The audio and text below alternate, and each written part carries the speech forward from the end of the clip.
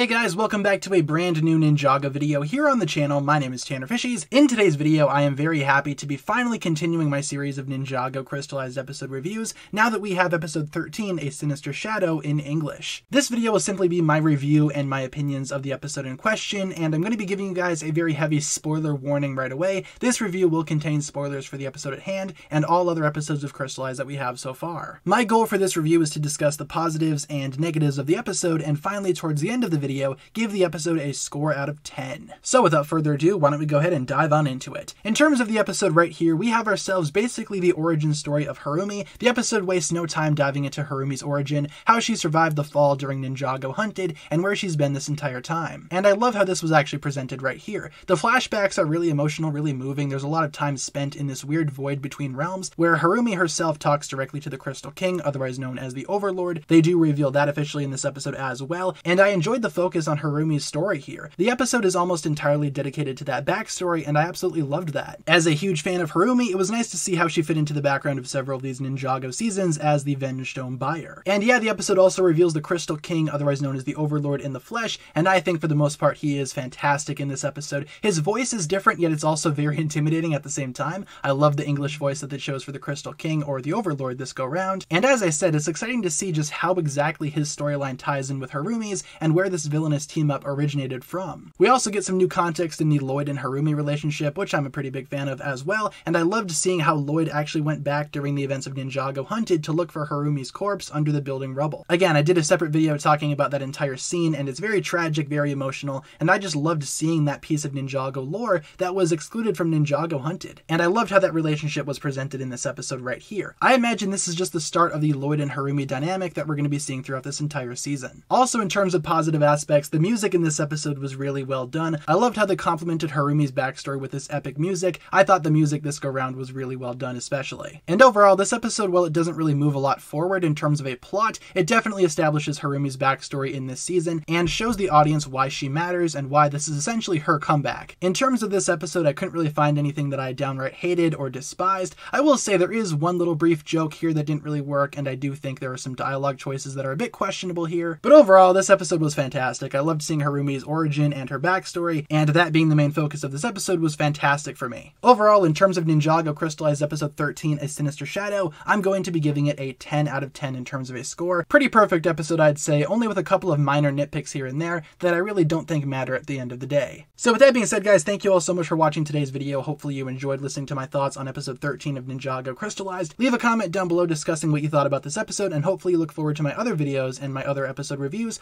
hopefully coming very soon. Thank you all so much for watching. Be sure to like and subscribe, do all that fun stuff, and I will talk to you guys again later. Peace.